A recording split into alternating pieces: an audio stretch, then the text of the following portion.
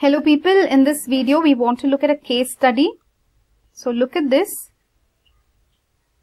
There is a 6-year-old boy presented with generalized edema and puffiness of face since 8 days. So whenever there is edema with puffiness of face, something is wrong with the kidney, correct? That much we can guess. Let us look at other details here. Serum cholesterol 400, serum albumin 1.5. Specific gravity of urine is 1.027. Test for proteins 5 gram per 24 hours. Microscopy, some fatty casts. Casts are there in the urine. What are the normal values? Do you know? Cholesterol, that too for a 6-year-old boy. What is the cholesterol value that should be there? Okay, so look at this now. Basically, if it is about this 250, 350, it will become hyperlipidemia. So this guy has excess cholesterol. This is just a small kid actually. So there is excess serum cholesterol is more. Serum albumin should be 3.5 to 5 gram percentage. This is less. So the amount of albumin in the blood is less in the serum. Now coming to urine, specific gravity is slightly more. Because obviously I think the proteins are present in the urine. So obviously protein presence is there in the urine. You can see that.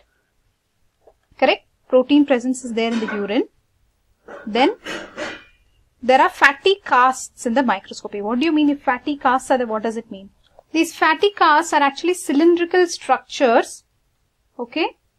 Because they are fat, I think it's better to draw them in yellow. So these are fatty casts are actually cylindrical structures like this. They are filled with highly refractile fat globules, triglycerides and cholesterol esters. So he is having high cholesterol. There are fatty casts in the urine. So these are seen in nephrotic syndrome. Okay. So in nephrotic syndrome you see this. Nephrotic syndrome. Why? What are your why would you say it is nephrotic syndrome? Because there are fatty casts, okay, in the urine. Then he is losing albumin into the urine.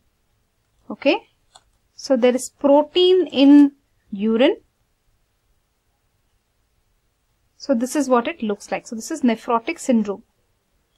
This fatty cast actually very clearly indicates nephrotic syndrome. Okay. So what are the primary causes for this condition? There's a question hidden here.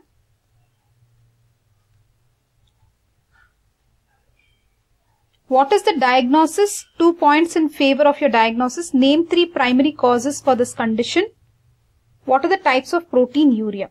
Name 3 primary causes for this condition. For nephrotic syndrome, what are the causes? Before that, for nephrotic syndrome, there are many other indications. Generalized edema and even hyperlipidemia that you are seeing. High cholesterol is there. And there is hypoalbuminemia. Hypoalbuminemia that you have seen here. Serum albumin is less. Lipiduria also can be there. But lipiduria, actually, how will you say here that there's lipiduria? You're only seeing fatty casts. Okay.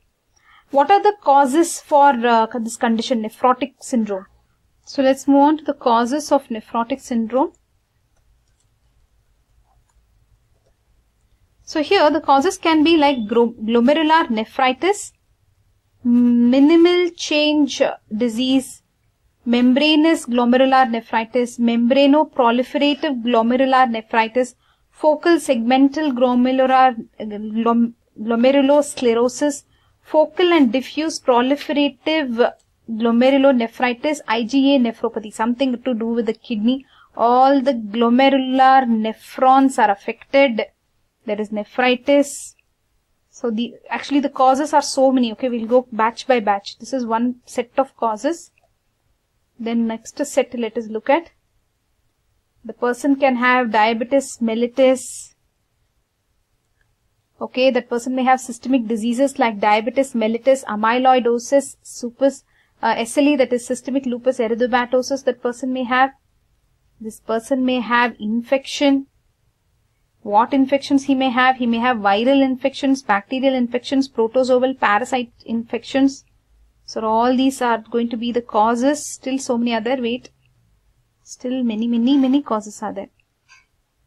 Systemic infections. Then the person may have hypersensitivity. Drugs, he might be hypersensitive to some drugs like heavy metal compounds like gold, mercury. There may be heroin addiction. Bee sting, snake bite, poisons. Poisons also can cause this nephrotic syndrome. Then some more causes are there, guys. So many more causes are there. What else? Where are we? So we are done with hypersensitivity, right? Next, malignancy. There can be malignancies like carcinomas, myeloma, Hodgkin's disease. There can be pregnancy where there is toxemia of pregnancy. Then there can be circulatory disturbances, hereditary diseases. So everything on earth can affect the kidney, looks like, and cause a nephrotic syndrome. So there can be hereditary diseases like Alport's disease, Fabry's disease, Neil-Patella syndrome. Circulatory disturbances, renal vein thrombosis. I like this. Renal vein thrombosis. Something directly they are telling about the kidney. So renal vein thrombosis, something wrong. So the kidney can't work properly. So in pregnancy, the kidney can't work properly. In carcinomas, everywhere we'll write of carcinoma. Carcinoma, the kidney can't work properly. Then some viral infection, bacterial infection, kidney can't work properly. Parasites, kidney can't work properly. Some drugs this guy took, he's having hypersensitive reaction, kidney can't work properly. Then glomerular nephritis, glomerular nephritis, then it will become nephrotic syndrome. Nephritis itself is cause for nephrotic syndrome.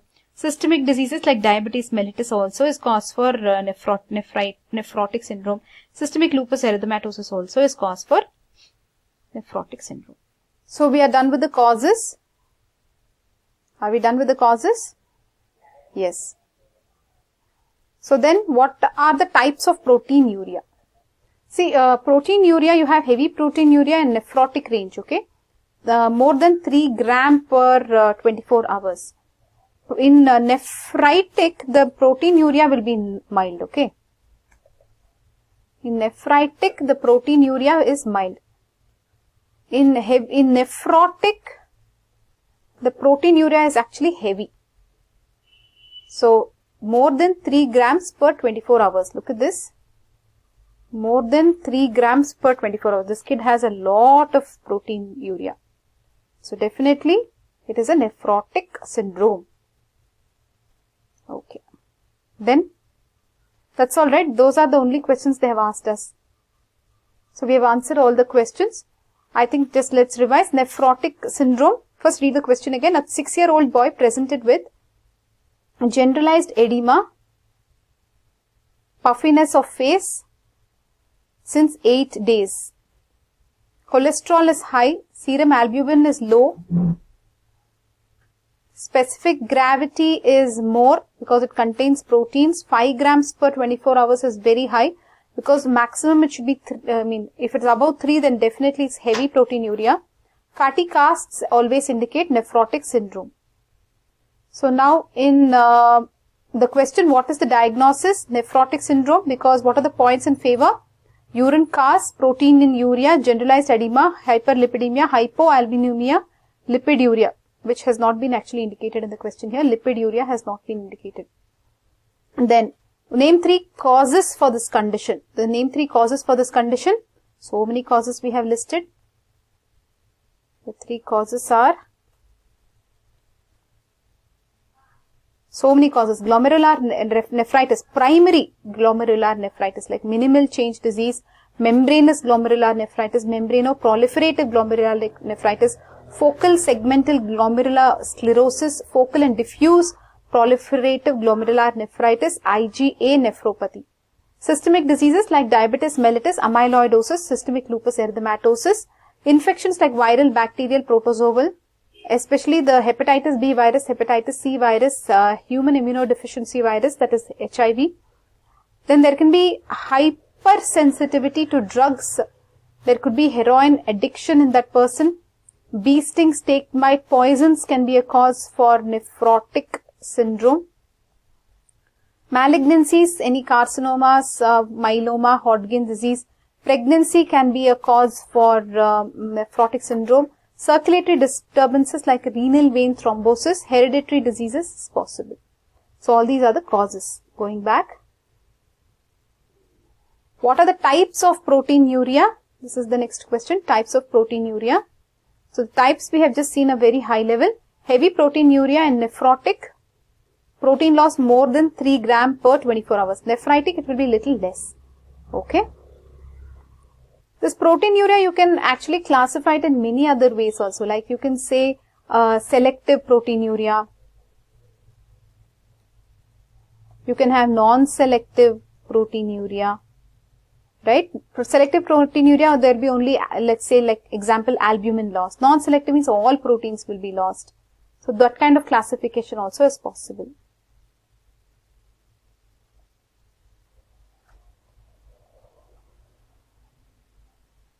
Like in this minimal change disease, it will be highly selective proteinuria. Okay, in minimal change disease, it will be highly selective proteinuria.